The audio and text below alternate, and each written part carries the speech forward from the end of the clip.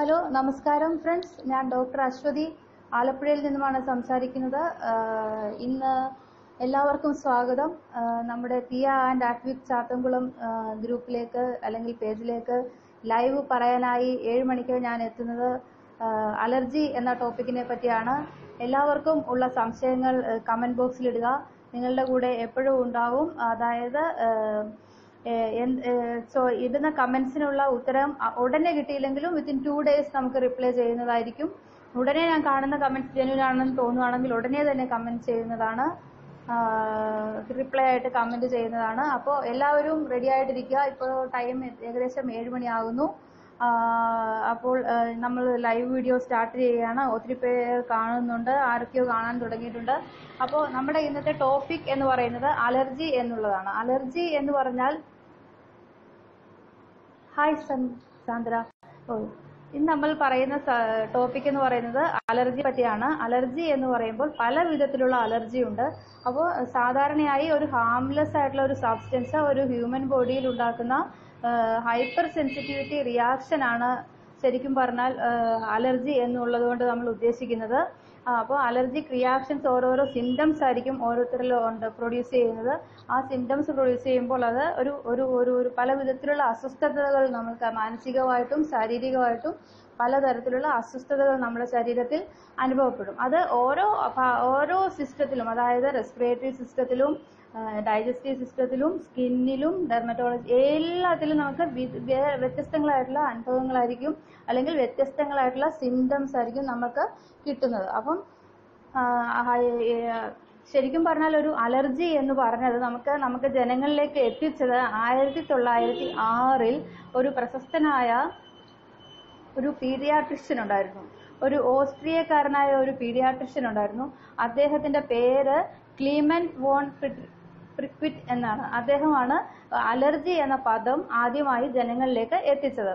അപ്പോൾ അദ്ദേഹം പ്രഗത്ഭനായ ഒരു പാരസെറ്റോളജിസ്റ്റ് ആയിരുന്നു, ഒരു പ്രഗത്ഭനായ ഒരു ഇമ്യൂണോളജിസ്റ്റ് ആയിരുന്നു, അതുപോലെ തന്നെ ഒരു പീഡിയാട്രിഷ്യനുമായിരുന്നു.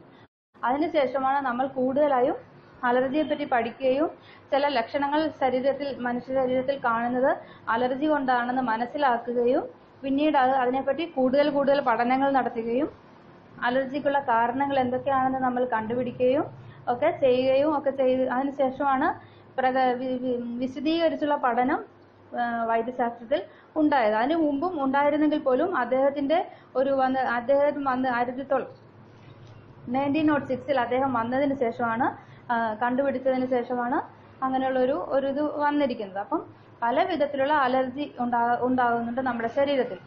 അപ്പം ചിലർക്ക് ചില ഭക്ഷണങ്ങൾ നമ്മൾ നിത്യം ഉപയോഗിക്കുന്ന ഭക്ഷണത്തിനോടുള്ള അലർജി ആയിരിക്കാം. ചിലർക്ക് ചില പ്രത്യേക മരുന്നുകളോടുള്ള അലർജി ആയിരിക്കാം. ചിലപ്പം പൊടിയോടുള്ള അലർജി ആയിരിക്കാം, ഡസ്റ്റിനോടുള്ള അലർജി ആയിരിക്കാം. ചിലപ്പം ചില പോളൻസ്, അതായത് ചില വൃക്ഷങ്ങൾ പൂക്കുകയും അതുപോലെ തന്നെ ചില പൂവുകളുടെയൊക്കെ പൂമ്പൊടി അടിക്കുന്നത് കൊണ്ടുള്ള അലർജി ആയിരിക്കാം. പിന്നെ പറയുകയാണെന്നുണ്ടെങ്കിൽ ചില ഇറിറ്റന്റ് ആയിട്ടുള്ള സബ്സ്റ്റൻസ് നമ്മുടെ സ്കിന്നുമായിട്ട് കോണ്ടാക്ട് അധികമായിട്ട് ഉണ്ടാകുന്ന സാഹചര്യങ്ങളിലും ഡയറക്റ്റ് കോണ്ടാക്ട് ഉണ്ടാകുന്ന സാഹചര്യത്തിലും തൊലിപ്പുറമേ ഉണ്ടാകുന്ന ചില അലർജിക് റിയാക്ഷൻസ് ഒക്കെ ഉണ്ടാകാൻ സാധ്യതയുണ്ട്. അപ്പോൾ ആദ്യമേ നമ്മൾ പറയുമ്പോൾ പ്രധാനമായിട്ട് ഒത്തിരി പേരിലും കണ്ടുവരുന്ന ഒരു അലർജിക്കാണ് ഡസ്റ്റ് അലർജി എന്ന് പറയുന്നത്, അല്ലേ? അപ്പം ഡസ്റ്റ് അലർജി എന്ന് പറയുമ്പോൾ ഡസ്റ്റ് എങ്ങനെയാണ് നമ്മളെ ബോഡിയായിട്ട് കോണ്ടാക്ട് ചെയ്യുന്നത്? ഏതൊക്കെ തരത്തിലായിരിക്കാം? അപ്പം ഡസ്റ്റ് എന്ന് പറയുമ്പോൾ നമ്മുടെ ശരീരത്തിൽ നമ്മൾ ശ്വസിക്കുമ്പോൾ നമ്മളെ റെസ്പിറേറ്ററി ട്രാക്ട് വഴി ഡസ്റ്റ് നമുക്ക് ഉള്ളിൽ പോവുകയും, അതായത് നമ്മുടെ മൂക്ക് വഴി ഡസ്റ്റ് ഉള്ളിൽ പോവുകയും അപ്പർ റെസ്പിറേറ്ററി ട്രാക്റ്റിൽ ചില പ്രത്യേക തരത്തിലുള്ള സിംറ്റംസ് പ്രൊഡ്യൂസ് ചെയ്യുന്നതായിട്ടും കാണാറുണ്ട്. ആ ഡസ്റ്റിൽ പറഞ്ഞ ചില സാധനങ്ങൾ തന്നെയാണ് ഈ പോളൻസ് എന്ന് പറയുന്നത്. പോളൻസ്, ഡസ്റ്റ്, ചില പ്രത്യേക സാഹചര്യങ്ങൾ, അതായത് കോൾഡ്, ചിലർക്ക് അമിതമായിട്ടുള്ള ചൂട്, ചിലർക്ക് പറയുകയാണെന്നുണ്ടെങ്കിൽ അമിതമായിട്ടുള്ള തണുപ്പ്, ഇതൊന്നും പറ്റാതെ വരുന്ന സാഹചര്യങ്ങളിലാണ് ഇങ്ങനെ വരുന്നത്. ചിലർക്ക് ഡയറക്റ്റ് ഫാനിന്റെ അടിയിൽ കിടന്നാൽ പോലും പിറ്റേ ദിവസം രാവിലെ എണീക്കുമ്പോൾ കഠിനമായിട്ടുള്ള തുമ്മലും ജലദോഷവും അങ്ങനെയൊക്കെയുള്ള സിംറ്റംസ് ഒക്കെ പ്രൊഡ്യൂസ് ചെയ്യാറുണ്ട്. അപ്പോൾ പ്രധാനമായിട്ടും നമ്മൾ പറയുമ്പോൾ അപ്പർ റെസ്പിറേറ്ററി ട്രാക്ട് ഇൻഫെക്ഷൻസ് എന്ന് പറയുമ്പോൾ ശരിക്കും നമുക്ക് മൂക്കിൽ നിന്ന് ഒലിക്കുക, മൂക്കടപ്പ് അമിതമായിട്ട് അനുഭവപ്പെടുക, പിന്നെ മൂക്ക് കണ്ടമാനം ചൊറിയുക, അതൊക്കെയാണ് അപ്പർ റെസ്പിറേറ്ററി ട്രാക്റ്റിൽ ഉണ്ടാകുന്നത്. പിന്നെ തുമ്മല്, നിർത്താതെ തുമ്മിക്കൊണ്ടിരിക്കുക.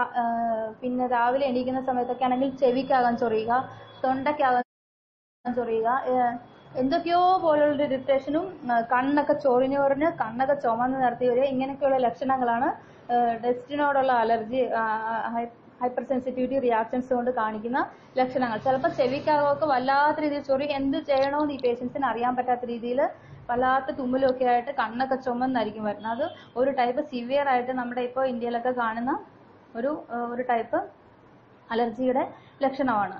അപ്പോൾ ഇതിന് നമ്മൾ ചെയ്യേണ്ട ഒരു കാര്യം, നമ്മൾ സ്വയം ഈ കണ്ടുപിടിക്കുക. ചിലർക്ക് എന്തിനോടാണ് അലർജി എന്നുള്ളത് നമുക്ക് സ്വയം കണ്ടുപിടിക്കുകയോ അല്ലെങ്കിൽ ഒരു ഡോക്ടറുടെ സഹായത്തോടു കൂടി നമ്മൾ ശ്രദ്ധിക്കുകയോ ചെയ്യുകയാണെന്നുണ്ടെങ്കിൽ നമുക്കത് മനസ്സിലാക്കാൻ സാധിക്കും. പിന്നെ അങ്ങനെയുള്ള ഒരു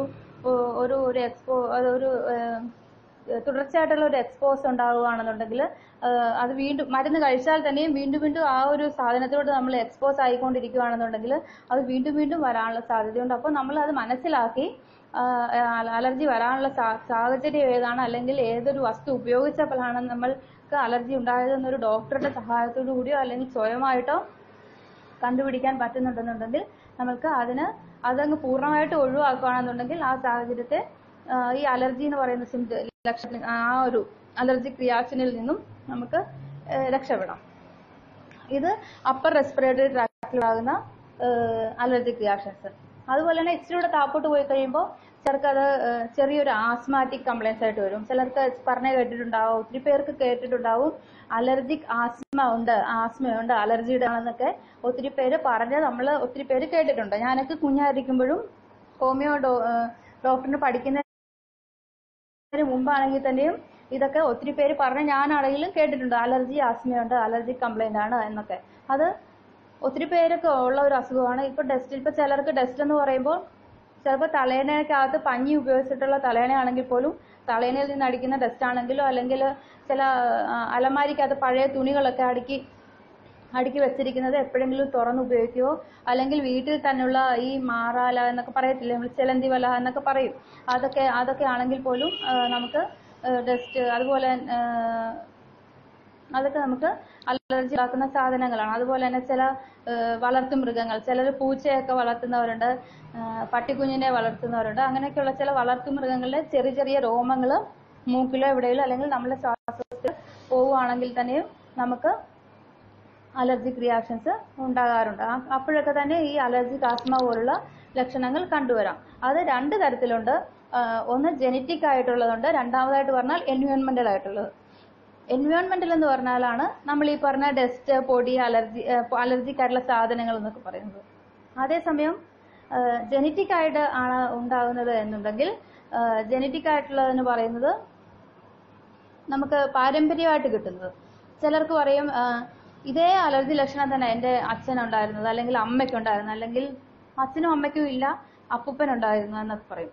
അതേസമയം പേരൻസിന് രണ്ടും അലർജി ഉള്ള ആൾക്കാരാണെങ്കിൽ അവർക്ക് ജനിക്കുന്ന കുഞ്ഞിന് 90% ഇതേ അലർജി ലക്ഷണങ്ങൾ വരാൻ സാധ്യതയുണ്ട്. അതേസമയം അല്ലെങ്കിൽ ഒരു അച്ഛനോ ഒരു അമ്മയ്ക്കോ ആർക്കെങ്കിലും ഒരാൾക്ക് മാത്രമേ ഉള്ളെങ്കിൽ അത്രയ്ക്ക് ഉണ്ടാവത്തില്ല.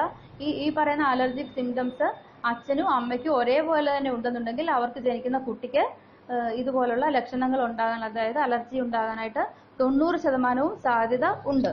അപ്പോൾ അത് നമ്മൾ അങ്ങനെയുള്ള സാഹചര്യങ്ങളെ ഒഴിവാക്കിക്കൊണ്ട് അതിനുള്ള ട്രീറ്റ്മെന്റ് കൂടെ കൊടുക്കുകയാണെന്നുണ്ടെങ്കിൽ വ്യത്യാസം അനുഭവപ്പെടാൻ പറ്റും. അത് നമ്മൾ റെസ്പിറേറ്ററി ട്രാക്റ്റിൽ ഉണ്ടാകുന്ന, അതായത്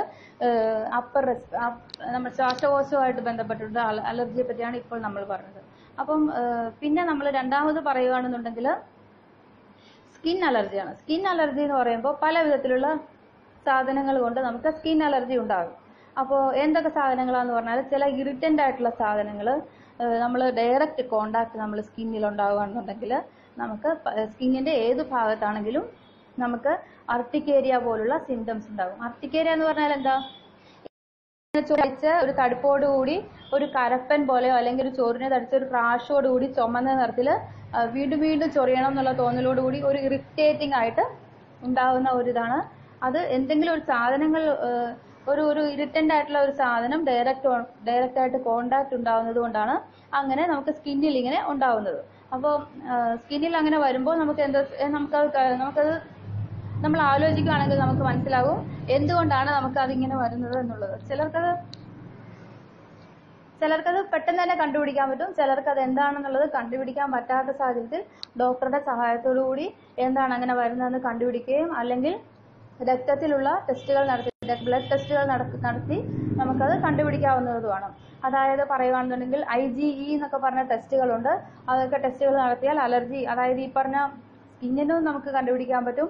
അതുപോലെ തന്നെ മുമ്പേ ഞാൻ പറഞ്ഞ അപ്പർ റെസ്പിറേറ്ററി ട്രാക്റ്റിൽ ഉണ്ടാകുന്ന അലർജിക് റിയാക്ഷൻസിനൊക്കെ തന്നെയും നമുക്ക് IgE ടെസ്റ്റ് ചെയ്താൽ അലർജി ആണോ അതോ അല്ലാതെ ഉള്ള വേറെ ആസ്മ, ഇപ്പം ശ്വാസമുട്ടല്, വിമിഷ്ടം ഒക്കെ ആൾക്കാർക്ക് ഉണ്ടാകുമ്പോൾ നമുക്ക് അലർജിക് ആണോ അതോ അല്ലാതെ ബ്രോങ്കൈറ്റിസ് അല്ലെങ്കിൽ ക്രോണിക് ബ്രോങ്കൈറ്റിസ് അങ്ങനെയുള്ള അല്ലെങ്കിൽ അല്ലാന്നുണ്ടെങ്കിൽ ക്രോണിക് ഒബ്സ്ട്രക്റ്റിക് COPD എന്നൊക്കെ പറഞ്ഞ അസുഖങ്ങൾ ഉണ്ടാകുന്നത് കൊണ്ടാണോ ഈ ആസ്മ ഉണ്ടാകുന്നത് അതോ അലർജി കൊണ്ടാണോ ഉണ്ടാകുന്നത് എന്നുള്ളത് നമുക്ക് ഇമ്യൂണോഗ്ലോബുലിൻസിനകത്ത് നമുക്ക് വ്യത്യാസങ്ങൾ ഉണ്ടാകും. ഹിസ്റ്റമിൻ എന്ന സാധനം നമ്മുടെ ശരീരത്തിൽ ഉൽപ്പാദിപ്പിക്കുന്നത് കൊണ്ടാണ് ഇങ്ങനെ അലർജിക് ലക്ഷണങ്ങൾ ഉണ്ടാകുന്നത്. അപ്പം അത് നമുക്ക് ടെസ്റ്റ് ചെയ്യുകയാണെന്നുണ്ടെങ്കിൽ, ഡോക്ടറുടെ സഹായത്തോടുകൂടി ടെസ്റ്റ് ചെയ്യുകയാണെന്നുണ്ടെങ്കിൽ നമുക്കത് കൃത്യമായിട്ടും അറിയാൻ പറ്റും എന്തുകൊണ്ടാണ്, അലർജി തന്നെയാണോ അതോ വേറെ ഏതെങ്കിലും ശ്വാസകോശ സംബന്ധമായ അസുഖങ്ങളാണോ എന്നുള്ളത് നമുക്ക് വ്യക്തമായിട്ട് അറിയാൻ പറ്റും. അപ്പം ചിലപ്പോൾ കോമൺ അലർജൻസ് ആയിട്ട് നമുക്കറിയാം, ഞാൻ മുമ്പേ പറഞ്ഞതുപോലെ ഈ അലർജി ഉണ്ടാക്കുന്ന സാധനങ്ങളെ പറയുന്ന പേരാണ് അലർജൻസ് എന്ന് പറയുന്നത്. അപ്പോൾ അലർജൻസ് എന്ന് പറഞ്ഞാൽ നമുക്കറിയാം കോമൺ ആയിട്ടുള്ള ഡസ്റ്റ്, പോളൻസ് എന്നൊക്കെ പറഞ്ഞാൽ ഭയങ്കരമായിട്ട് ആസ്മാറ്റിക് കംപ്ലൈൻസ്, ഹേ ഫീവർ ഒക്കെ ഉണ്ടാക്കുന്ന ഒരു സാധനമാണ്. അതായത് പോളൻസ് എന്ന് പറയുന്നത് നമുക്ക് ഒരു ഉദാഹരണം പറയുകയാണെന്നുണ്ടെങ്കിൽ ഈ അക്കേഷ്യ കണ്ടിട്ടുണ്ടോ എല്ലാവരും? നമ്മുടെ കേരളത്തിലൊക്കെ അധികമായിട്ടുണ്ടാകുന്ന ഒരു വൃക്ഷമാണ് ഇങ്ങനെ അക്കേഷ്യ എന്ന് പറഞ്ഞാൽ പൊക്കത്തിൽ വളരുന്ന ഒരു വൃക്ഷമാണ്. ആ വൃക്ഷത്തിന് പൂ ഉണ്ടാകുമ്പോൾ മഞ്ഞ കളറിലെ ഒരു നീണ്ട പൂവാണ്. പക്ഷെ അത് നീണ്ട കളറിലെ ഒറ്റ എതളോട് കൂടിയ പൂവല്ല, അതിനകത്തൊക്കെ ചെറിയ പൂമ്പൊടിയാണുള്ളത്. ആ പൂമ്പൊടി കാറ്റടിക്കുമ്പോൾ താഴെ വീഴുന്നതിനോടൊപ്പം തന്നെ പടർന്ന് ചുറ്റുപാടും പടരുകയും ആ ഒരു വായു ശ്വസിക്കുന്ന ആൾക്കാർക്ക്, അല്ലെങ്കിൽ ആ ഒരു വൃക്ഷം നിൽക്കുന്ന വീട്ടിൽ നിൽക്കുകയോ അല്ലെങ്കിൽ അയൽ വീടുകളിൽ നിൽക്കുകയോ അല്ലെങ്കിൽ പറമ്പിൽ എവിടെങ്കിലും നിൽക്കുകയോ ഉണ്ടെന്നുണ്ടെങ്കിൽ ചില ആൾക്കാർക്ക് അത് അലർജിക് ആസ്മ ഉണ്ടാക്കാനുള്ള സാധ്യതയുണ്ട് കൂടുതലായിട്ട്. അതായത് അക്കേഷ്യ എന്ന് പറഞ്ഞ മരത്തിന്റെ പൂവ്, അതായത് പൂവ് ഉണ്ടാകുന്ന സമയങ്ങളിൽ.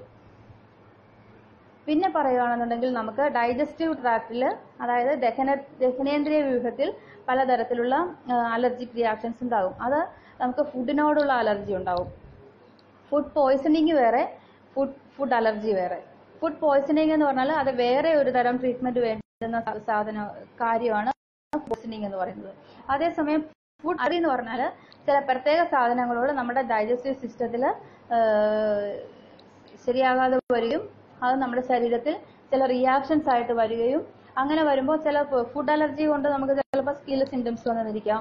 അതല്ലെന്നുണ്ടെങ്കിൽ വയറിങ്ങനെ കെട്ടി വീർക്കുന്ന പോലെ അല്ലെങ്കിൽ ഒരു ബ്ലോട്ടിംഗ് ആയിട്ടുള്ള ഒരു ഫീലിംഗ് ഉണ്ടായെന്ന് വരാം. ഹായ്, എല്ലാവരുടെയും സംശയത്തിന് ഞാൻ ഉത്തരം പറയാം, ലാസ്റ്റ് പറയാം കേട്ടോ. ഒരു 5 മിനിറ്റ് ടൈം ലാസ്റ്റ് ഞാൻ എല്ലാവരും ചോദിക്കുന്ന സംശയത്തിന് ഉത്തരം പറയുന്നതായിരിക്കും. അപ്പം ആദ്യം ഞാൻ പറയുന്നതൊക്കെ പറഞ്ഞതിന് ശേഷമായിരിക്കും ഞാൻ പറയുന്നത്. ഓക്കെ, എല്ലാവരും സംശയങ്ങൾ അയച്ചോ, ഞാൻ ഡോക്യുമെന്റ്സ് ആയിട്ട് ഇട്ടോളൂ, ഞാൻ അതിനൊക്കെ ഉത്തരം പറയുന്നതായിരിക്കും ഈ വീഡിയോ തീർന്നതിന് ശേഷം. ആദ്യമേ നമ്മൾ പറയാനുള്ളതൊക്കെ പറഞ്ഞതിന് ശേഷമായിരിക്കും നമ്മൾ ഡൗട്ട് ക്ലിയർ ചെയ്യുന്നത്. എല്ലാവർക്കും സംശയങ്ങൾ അയക്കാം, ഒരു മടിയും വേണ്ട. ഓക്കെ, അപ്പം ഡൈജസ്റ്റീവ് സിസ്റ്റത്തിൽ ഉണ്ടാകുന്ന അലർജി എന്ന് പറയുമ്പോൾ 2-3-4 തരത്തിലുള്ള സിംറ്റംസ് ഉണ്ടാകാറുണ്ട്. അതിൽ ഒന്നാണ് പ്രധാനമായിട്ടും അബ്ഡോമിനൽ പെയിൻ, വയറിൽ ഫുള്ളായിട്ടൊരു വേദന ഉണ്ടാവും. അതിനുശേഷം ഉണ്ടാകുന്ന ഒരു സിംറ്റമാണ് അബ്ഡോമിനൽ ബ്ലോട്ടിംഗ്. അബ്ഡോമിനൽ ബ്ലോട്ടിംഗ് എന്ന് പറഞ്ഞാൽ എന്താ, ഇങ്ങനെ വയറ് വീർത്തിരിക്കുകയും എന്തോ ഒരു വല്ലാത്തൊരു അസ്വസ്ഥത തോന്നുകയും. പിന്നെ മൂന്നാമതായിട്ട് പറയുന്നതാണ് ഡയേറിയ. ഡയേറിയ എന്ന് പറഞ്ഞാൽ ശരിക്കും പറഞ്ഞാൽ എന്താണ്, വയറിളക്കം. ചിലപ്പോൾ മൂന്നാമതായിട്ട് പറയുമ്പോൾ നോസിയ, വോമിറ്റിംഗ്, ഇങ്ങനെയൊക്കെ ഉള്ള സിംറ്റംസ് ആണ് ഉണ്ടാകുന്നത്. നോസിയ വോമിറ്റിംഗ് എന്ന് പറഞ്ഞാൽ കൂടെ ഓക്കാനം വന്നുകൊണ്ടിരിക്കുക, എന്നാൽ ചിലപ്പോൾ ഛർദ്ദിച്ചേക്കാം, ചിലപ്പോൾ ഓക്കാനം മാത്രം വരാം. അങ്ങനെയുള്ള പ്രശ്നങ്ങളാണ് ഇതെന്ന് പറയും. ഇത് ഡൈജസ്റ്റീവ് ട്രാക്റ്റിൽ ഉണ്ടാകുന്ന അലർജി, അതായത് ദഹനേന്ദ്രിയ വ്യൂഹത്തിൽ ഉണ്ടാകുന്ന അലർജി, അതായത് ചില ഫുഡിനോടാണ്. അപ്പം ഡൈജസ്റ്റീവ് ട്രാക്റ്റിൽ ഉണ്ടാകുന്ന പ്രധാനപ്പെട്ട ഫുഡ് അലർജൻസ് ഏതൊക്കെയാ എന്ന് പറയുമ്പോൾ നമുക്ക് പ്രധാനമായിട്ടും പറയുന്നത് കോമൺ ആയിട്ട് ഒരു 90% ആൾക്കാർക്കും ഉണ്ടാകുന്ന സാധനങ്ങളാണ് ഞാൻ പറയുന്നത്. ചില ആൾക്കാർക്ക് വേറെ ചില സാധനങ്ങളോട് ഉണ്ടായെന്ന് വരാം. അത് നമ്മൾ കണ്ടുപിടിച്ച് ഡോക്ടറോട് പറഞ്ഞാൽ അതിനനുസരിച്ചുള്ള മരുന്ന് നമുക്ക് കിട്ടുന്നതാണ്. അപ്പം ഡൈജസ്റ്റീവ് ട്രാക്റ്റിലുള്ള അലർജൻസ് എന്ന് പറയുമ്പോൾ ചിലർക്ക് മുട്ടയോടുള്ള അലർജി ഉണ്ടാകും, ചിലർക്ക് വീറ്റിനോട്, അതായത് ഗോതമ്പിനോട് ചിലർക്ക് അലർജി ഉണ്ടാകാൻ സാധ്യതയുണ്ട്. പിന്നെ പറയുകയാണെന്നുണ്ടെങ്കിൽ ചിലർക്ക് ഈ ചില പ്രത്യേക തരത്തിലുള്ള നട്ട്സ്, പീനട്സ്, അതായത് നിലക്കടല അല്ലെങ്കിൽ കപ്പലണ്ടി എന്നൊക്കെ പറയുന്ന, അല്ലെങ്കിൽ നിലക്കടല എന്ന് പറയുന്ന സാധനം ഒത്തിരി പേർക്ക് അലർജി ഉണ്ടാക്കുന്ന സാധനമാണ്. അത് ചിലപ്പം ഈ വയറിൽ ഇങ്ങനെ ബ്ലോട്ടിങ്, അതായത് വയർ വീർത്തിരിക്കുന്ന പോലെയുള്ള അസ്വസ്ഥതകൾ ഉണ്ടാകും. ചിലർക്ക് ജന്മനാലേ തന്നെ ഉണ്ടാകാൻ സാധ്യതയുണ്ട്. അല്ലാത്ത ചിലർക്ക് ഇടക്കാലത്ത് ജനറ്റിക് വേരിയേഷൻസ് ഉണ്ടായി ഇടക്കാലം കൊണ്ട് അങ്ങനെയുള്ളൊരു അവസ്ഥയിലേക്ക് വരാൻ സാധ്യതയുണ്ട്. പിന്നെ പറയുകയാണെന്നുണ്ടെങ്കിൽ ചിലർക്ക് ചില കായൽ മത്സ്യങ്ങൾ, നമുക്ക് കേരളത്തിലൊക്കെ സുലഭമായിട്ട് ലഭിക്കുന്ന ഒരു സാധനമാണ് കായൽ മത്സ്യങ്ങൾ. അതായത് നമുക്ക് 2 തരത്തിലുള്ള കായലുണ്ട്, ഉപ്പ് കായലുമുണ്ട്, ശുദ്ധജലത്തിലുള്ള കായലുമുണ്ട്. ഒരു മിനിറ്റ് വെയിറ്റ് ചെയ്യുമോ? ഞാനൊരു ലൈവ് വീഡിയോ പറഞ്ഞുകൊണ്ടിരിക്കും, ഇത് തീർത്തിട്ട് വരാം. കുഴപ്പമില്ലല്ലോ. ഒരു പേഷ്യന്റ് വന്നതാ, ഞാൻ ഇരിക്കാൻ പറയുമായിരുന്നു. അപ്പം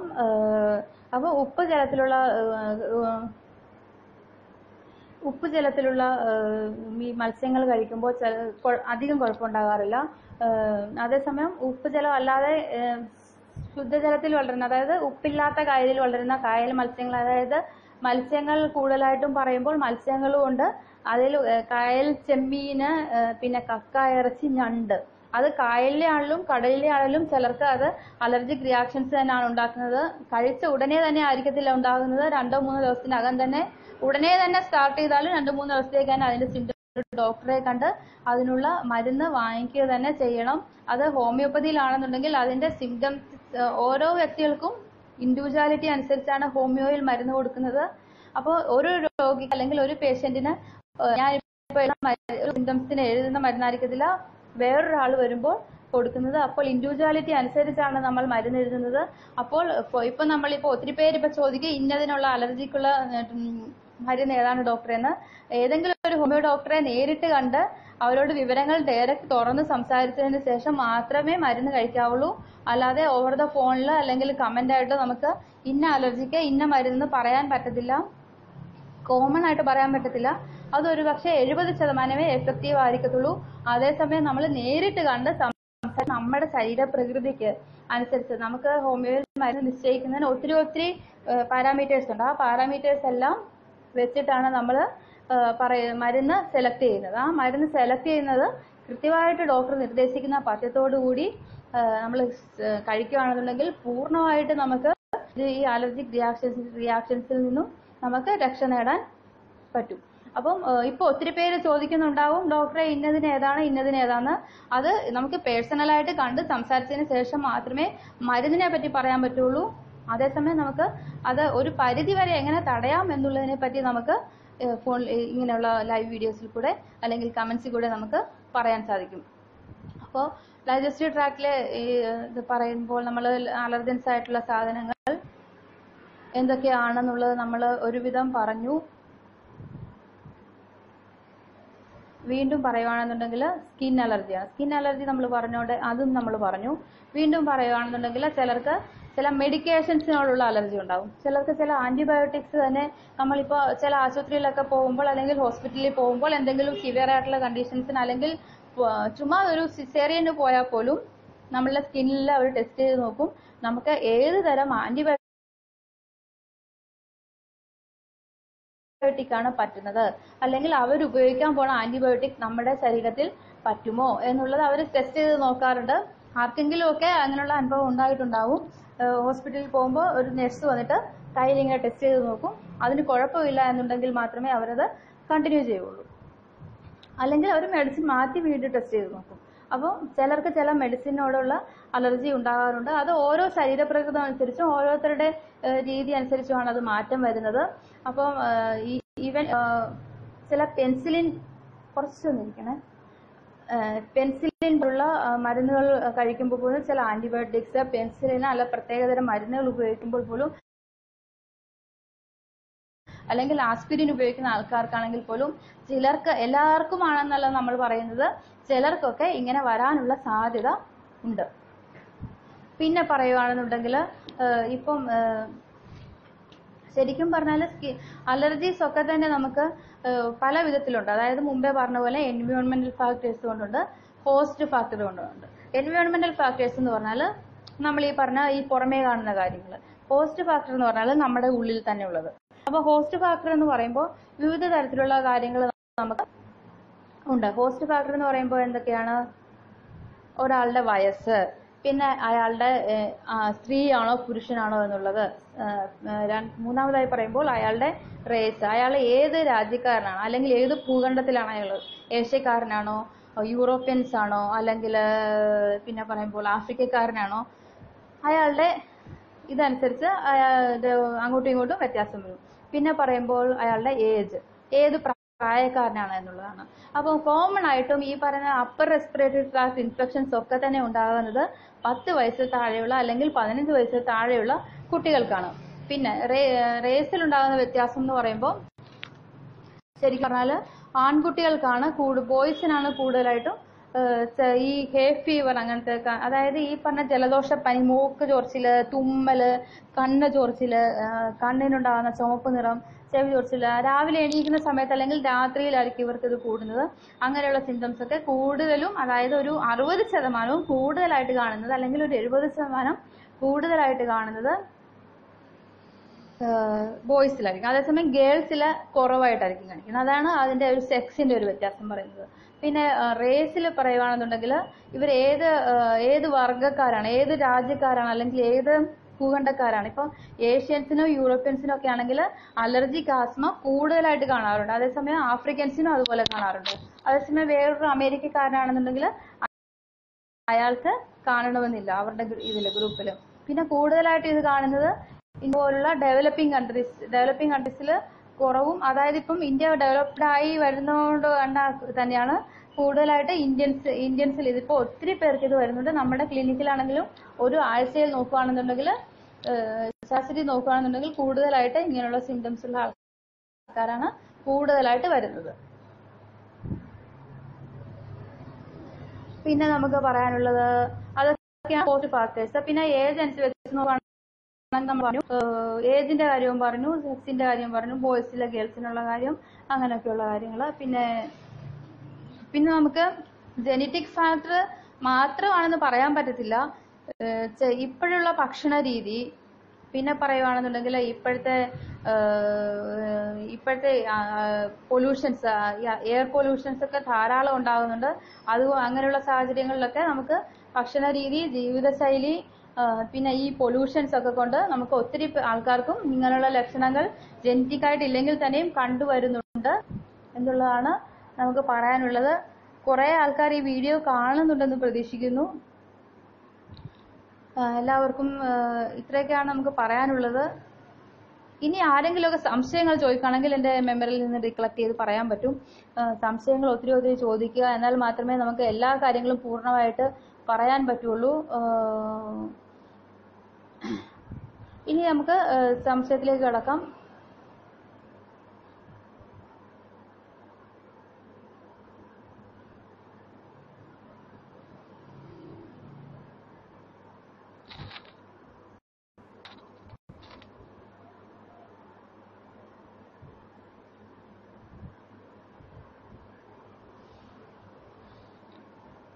മൈഗ്രെയിനെ പറ്റിയൊക്കെ പറയുവാണെങ്കിൽ മൈഗ്രെയിനൊക്കെ ഒത്തിരി നമുക്ക് ട്രീറ്റ്മെന്റുകളുണ്ട് ഹോമിയോയിൽ.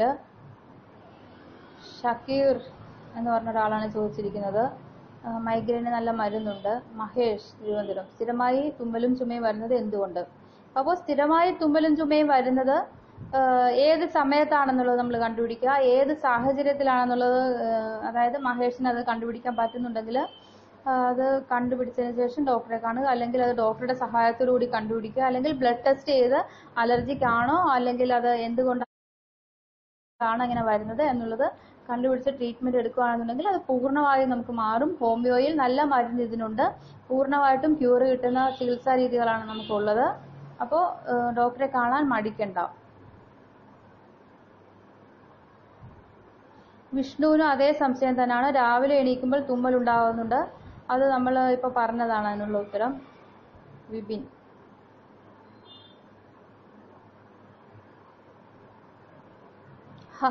പേഷ്യൻസിനെ നോക്കാനായിട്ട് നോക്കണം. ഞാൻ എല്ലാവരുടെയും കമന്റ്സ് ഒരു പേഷ്യന്റ് എനിക്ക് വെയിറ്റ് ചെയ്യുന്നുണ്ട്. 1 by 1 ആയിട്ട് ഞാൻ വായിച്ചതിന് ശേഷം എല്ലാവർക്കും മെസ്സേജ് അയക്കുന്നതായിരിക്കും. അതേ ഗ്രൂപ്പിൽ തന്നെ റിപ്ലൈ ചെയ്യുന്നതായിരിക്കും. അപ്പോൾ thank you for watching. 1-2 patients എനിക്ക് വെയിറ്റ് ചെയ്യുന്നുണ്ട്. 7:30 മണിയായി, എനിക്ക് വീട്ടിലും പോകണം. അപ്പം താങ്ക് യു ഫോർ വാച്ചിങ്. എല്ലാവരും ഇത് വാച്ച് ചെയ്തതിന് ശേഷം അല്ലെങ്കിൽ വീഡിയോ കണ്ടതിന് ശേഷം ഷെയർ ചെയ്യുക. ഒത്തിരി ആൾക്കാരിലേക്ക് എത്തിച്ചാൽ മാത്രമേ നമുക്കിതൊരു സക്സസ് ആക്കി മാറ്റാൻ പറ്റുകയുള്ളൂ. അതുപോലെ തന്നെ എല്ലാവരും Kia and Advik Chathankulam Facebook page follow ചെയ്യുക എന്നുള്ളതാണ് എനിക്ക് പറയാനുള്ളത്. Thank you friends. Thank you very much.